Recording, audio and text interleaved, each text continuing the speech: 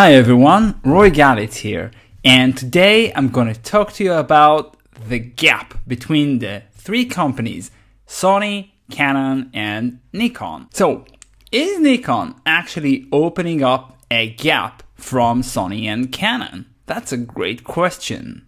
So today we have three camera companies ruling the camera photography world, and these are Canon, Nikon and Sony. Sony has recently joined the fight just a couple of years ago, and they quite vividly opened up a gap, especially when it comes to mirrorless cameras. So Canon and Nikon had to respond. How did they do that? They both closed the gap within the mirrorless cameras and launched their very own mirrorless camera line. And of course, we see recently the top three cameras: the Sony Alpha 1, the Canon R3 and R5, and the Nikon Z9. When Sony launched their new Alpha line, and especially the Alpha 1, they made Canon and Nikon quite nervous. And this is why Canon and Nikon had to respond with an early development announcement of the Z9 and the R3 a while back, way before they were officially announced. And the reason for that is they wanted to keep the professional photographers on hold, not to abandon ship and go to Sony. So Canon has introduced the R3 and Nikon has introduced the Z9. Both are really great cameras, and all three of the top cameras introduced the stacked CMOS sensor, which allows us to take photos without viewfinder and screen blackout while keeping focus continuously going through. And no one argues that all three cameras are amazing in quality. But still, top of the line are the Sony Alpha 1 and the Nikon Z9. Both introduced great quality and resolution while keeping really high speed. The R3 is a great camera, but it's half the resolution from the Sony and the Nikon. It's like taking the R3 and the R5 and putting them in one camera, and then you get the Z9. In my opinion, the Z9 is a better camera when it comes to body, usability, and the feel that I get as a professional photographer who uses this camera. And of course, not to mention the focus system, which is so intuitive, fast, and I think that's a game changer. That being said, I do believe that photographers have a greater weight in the quality of images than the cameras. So great cameras, the newest cameras, do help us to make that our work so much easier in keeping the subject in focus and getting greater frame rate and selecting the right image out of the bunch. But still, don't forget that a great photographer has created amazing photos even with cameras 10 years ago. And if you take a pretty bad photographer and even give them the top of the line today, they will still get quite miserable photos. I mean, the cameras are a tool and the photographer is the most important part. And the camera's job is to make our job easier. But the gap that I'm talking about is not necessarily the bodies. I mean, we've talked about the bodies, but it's not necessarily the bodies, but it's the optical quality of the lenses. And that's where I think that Nikon is really opening up a gap from the other two companies. So Nikon is notorious for its lenses' optical qualities, and I've been testing pre-production models for the last 5 years for Nikon, and I can tell you that every time they send me a new lens, my mind is blown by the sci-fi characteristics of those lenses. And when they come out a few months or a year after, and I see that in the field, and now we're taking it for granted, I always try to remember how I felt when I held that lens and used it for the first time. I still remember when I used the Nikon 500mm f5.6 PF in Kamchatka in 2018, and I held this lens for the first time. This is a 500mm lens.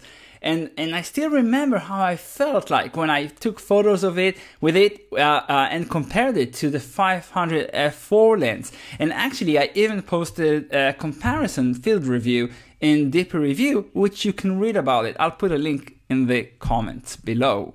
And just this lens that weighs under 1.5 kilograms, it's like something from the future. And I've had photographer colleagues of mine who have switched to Nikon just to get a hold of this lens, which is so usable and lightweight and frankly cheaper. And when you compare it to the 500 f4, you get the same optical quality, but you do lose one stop of light. And I tested a bunch of other lenses as well. In just last October, I've used the new Nikon 400mm Z lens f2.8 with a built-in teleconverter in Kenya, in the Masai Mara. And I was the official wildlife photographer that tested this lens for Nikon, and they've used my images across the world, all over the world, for the end result of this lens. And I used it with the Z9, and I had to shoot RAW and JPEG. So all the images that you've seen in Nikon's official advertisement were taken from a JPEG file, just to show you the image without any editing, straight out of the camera, not cropping, no white balance, nothing, just straight out of the camera, so you can see really what the optical quality is all about. And again, my mind was blown. I mean, also Canon and Sony have a 400mm f2.8 lens that weighs under 3 kilograms, but Nikon's lens does the same, plus it has a built-in 1.4 teleconverter, and you get amazing quality both in 400 f2.8 and also in 560mm at f4. And that's also another game changer. So you kind of get two lenses in one. And I'm sure you've seen my review of the 400 2.8, and I'm posting a link right up here. And now I've been playing around with the new 800mm Z lens f6.3 PF. And here it is. I hope you can see that in the frame. And here it is. And it's a great lens. It's a brilliant lens. It's super light. I don't know if you can make sense of that, but it's super light. It weighs 2.3. Sorry about that. It weighs 2.3 kilograms. And with the Z9, they are an amazing combination. I've been trying it out just from my home with a 1.4 teleconverter and ×2 teleconverter. I also posted some stories on my Instagram account, and I'm very impressed. Now, I have been using the older 800mm f5.6 lens in Svalbard, and that lens was more than twice the weight. It cost I think $16,000, and the new one is around $6,500. And I don't see any difference in image quality so far. But again, I'm gonna test it thoroughly in the field, and I still can't believe that this lens is so much lighter and so much cheaper than the other one. So while the Sony Alpha 1 and the Canon R3 and the Nikon Z9 are tremendous bodies with fast autofocus, fast reaction, higher frame rate, amazing image quality, and arguably I think that the Z9 is better, but again, that's arguably, and again, everybody compares them, and it's not day and night, the difference. I mean, there are subtleties, there are differences, but they're all great cameras. But when it comes to the optical quality, that's where Nikon has really opened up a gap from Canon and Sony. And I don't think there's any dispute that the unique selling point of Nikon is their lenses. And I can tell you that I even heard a bunch of other photographer friends of mine who have been using the Sony system or the Canon system, that they want to sell their gear and switch to Nikon because the price level and ease of access and the quality of the lenses worth making the switch. So imagine you can sell a $16,000 lens for $10,000 and even get then even buy the new 800mm PF, and you still have change to buy the Z9, which costs way cheaper than the R3. So again, this is a whole new game that I think that Nikon is really opening up a gap.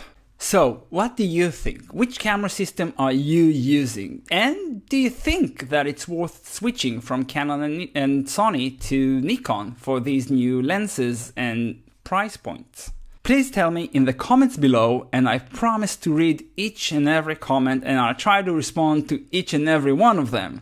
And if you'd like to watch my field review of the new 800mm f6.3 PF lens, I can tell you that I'm gonna test it while photographing polar bears next week. So if you wanna watch that, please remember to subscribe and turn off the notifications button. If you liked this video, please give it a thumbs up. If you didn't, that's okay to give it a thumbs down. I hope you did like it. And again, please stay in touch. Watch my other videos if you wanna learn more about wildlife photography, and I'll see you soon.